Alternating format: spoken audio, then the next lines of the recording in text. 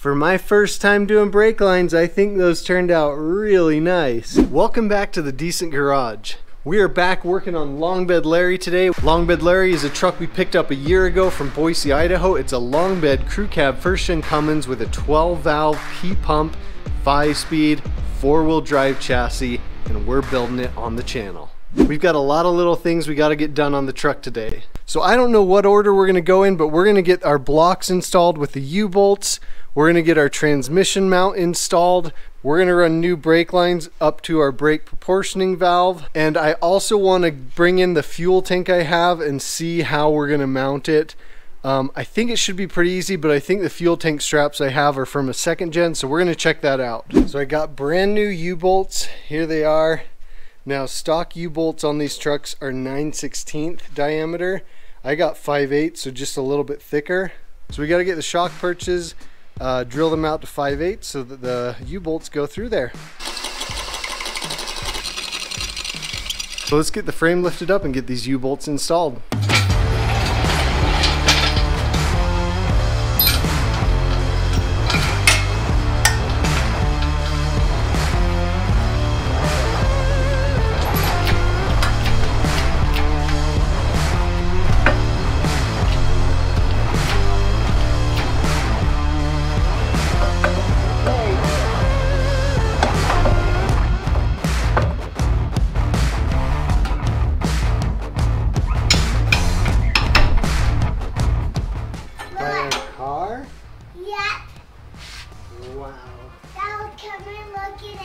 Hold on, I'm doing something.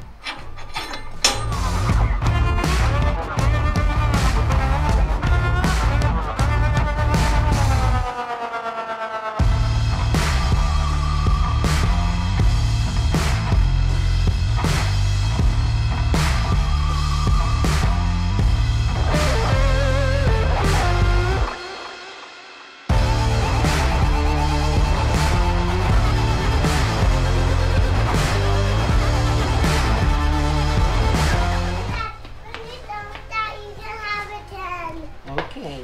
Dad, I'm gonna come back out.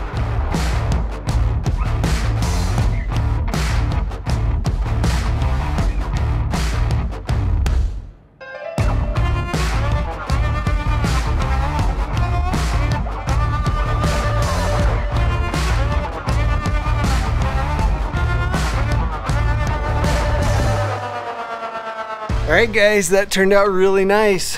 There we have the 3-inch block, the spring perches, the new U-bolts. Another thing, I didn't torque these U-bolts down because U-bolts are designed to stretch a little bit when you torque them down.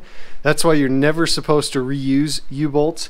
Once they're stretched, they're not going to stretch again. So I'm not torquing them down yet because I was thinking of something and I can't remember, but there was a reason I thought I was going to need to undo them. So I'm just going to leave them, you know, this tight for now, and remind me when we get ready to drive this thing to torque these down if I haven't done it yet. All right, now that we have the springs on, we can move to the next thing. Also, don't worry, I will be painting the axle. It'll look nice, it'll match the springs and everything. Now we need to put the transmission mount on so we can get that block of wood out of there, and then we can get our T-case hooked up to it. So first thing I noticed, the transmission is not right in the center, so I'm going to loosen the motor mounts, jack it up a little bit, see if we can finagle it that way, and then I'll show you the mount that we're using. It is a sweet mount.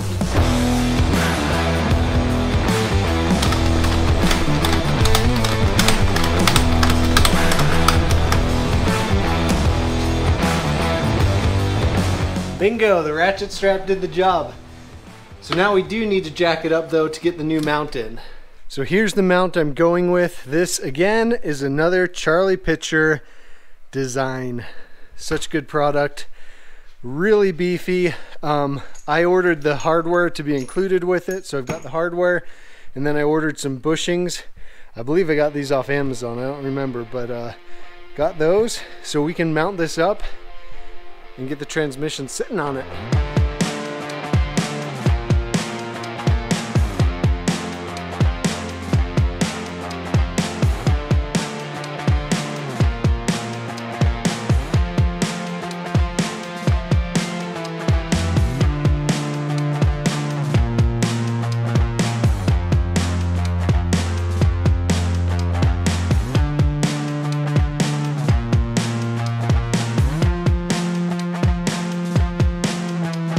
All right, I've got it on there. I didn't tighten these down all the way because there's a little bit of play in here. So we're gonna get the transmission right where it needs to be, bolted in, and then we'll tighten these down.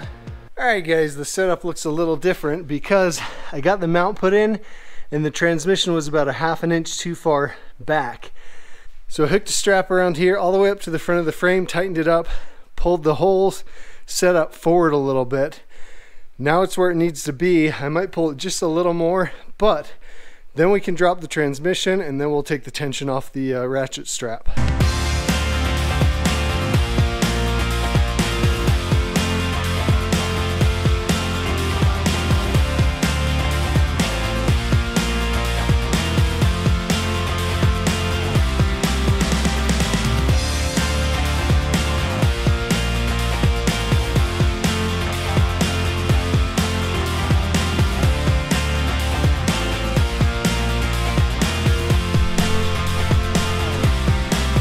Alrighty guys, whew, we got that in, fits perfect. So that's just some of the kinks you have to work through when you're putting, you know, a motor and transmission in. You really have to adjust things, get them to sit in right, but we've got it in perfectly. I'll show you a better view of this mount. But yeah, this thing is awesome. And you can see he makes it so it has the correct angle, because the engine doesn't sit level, it sits angled. So he makes this so that it sits at that correct angle, which I've never seen another aftermarket NV4500 mount do that.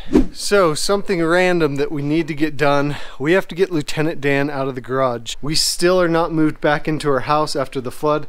They're just about to start the reparations on that, so it took a long time. But we need the space in here to put some of our stuff because they're going to redo all the floors. So we're going to get Lieutenant Dan out, park it over by the trucks. I'm going to put the hard top on it and the hard doors so it's pretty much protected from the weather. So let's try that.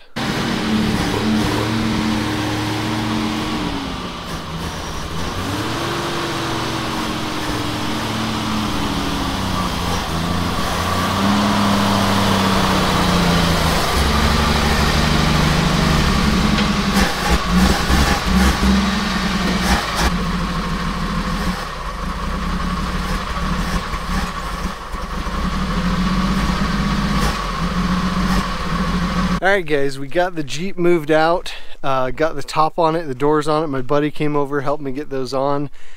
But it's going to sit here until the house is fixed. My wife is going to be happy that I got this done today so she can start moving stuff into the garage. So there's old Lieutenant Dan. Looks so cool with the top on. Don't worry, next summer we will paint the top and doors to match. Alright, I've got the fuel tank that came with Long Bed Larry when I bought it. It has a fuel sending unit, I just took it out. So I want to see if this fits in here because I want to say the guy I bought it from mentioned it was a 2nd gen tank and he was going to modify it to work. So I'm not sure what it is, so we're going to see if it'll fit. I know I'm going to need new fuel tank straps because he sent these with it, and those I believe are not the 1st gen ones. Anyways, let's see if it fits and then we'll know what we need to start looking for to get it to fit in there perfectly.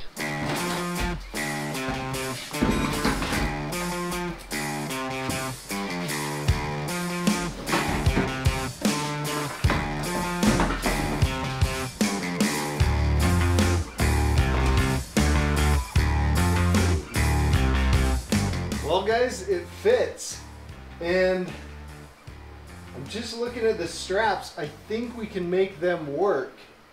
So what I'm going to do, we're not going to mount this yet. Let's run some brake lines. I got to clean the tank up. Once we got brake lines and maybe some wiring ran, we'll mount this up. But I'm super happy to see that this fits. This is the correct tank. Now I'm going to admit right now I have never done brake lines before, but I think I can handle this one. So in the rear, we've got the line that comes from the passenger shoe over, and it's been broken off, so we'll probably make a new one of those. The driver one is just fine.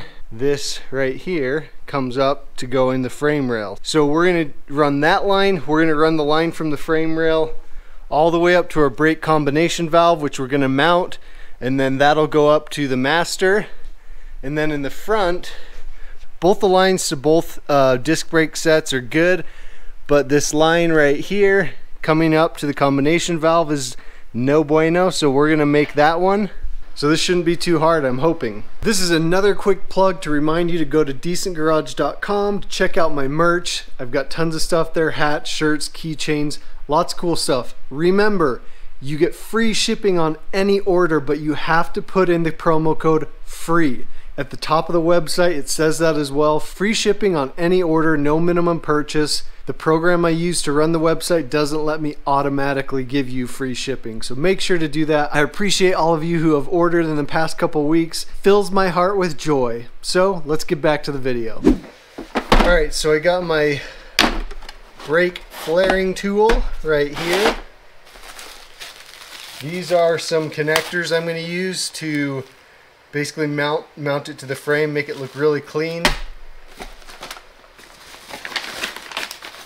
Here's some of the outer stuff that I'm going to put over it again so it looks clean.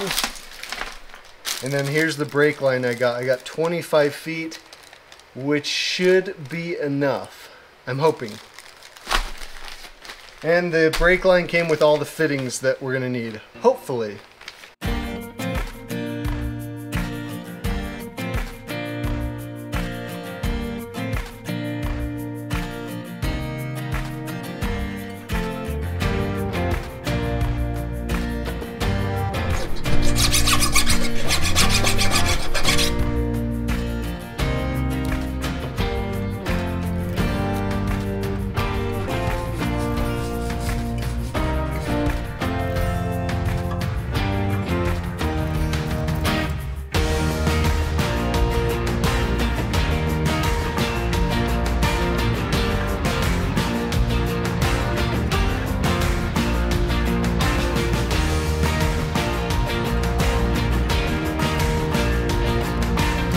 Alright, you can see my flare, maybe. So it took me, I actually cut this off probably 3 times and kept trying over and over till it started looking really good. But that is, I think, as good as we're gonna get it.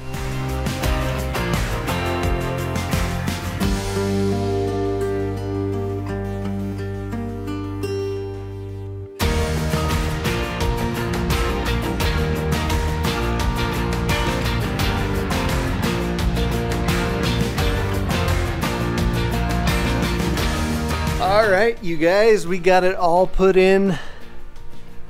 There it is, into the connection block. There's the front line. Goes right down there. And then the rear line obviously runs in the frame rail. There were some clips already in here.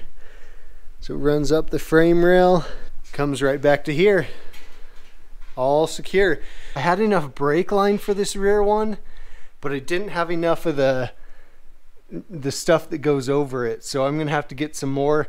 I actually was like, oh, I'll just try and reuse this line. So I came in, cleaned it up, did the crimp fitting and stuff, and realized I forgot to put the fitting on. So stupid mistake, but I'll just order some more of this stuff and I'll get that taken care of. So we got a ton taken care of in this video. All little things, but all things that have to be done in order to get this truck ready. Next video, let's attack the fuel tank, the fuel lines, the wiring harness to the back, and whatever else we need to do at that point. Hope you guys are enjoying this series. We'll see you guys in the next one.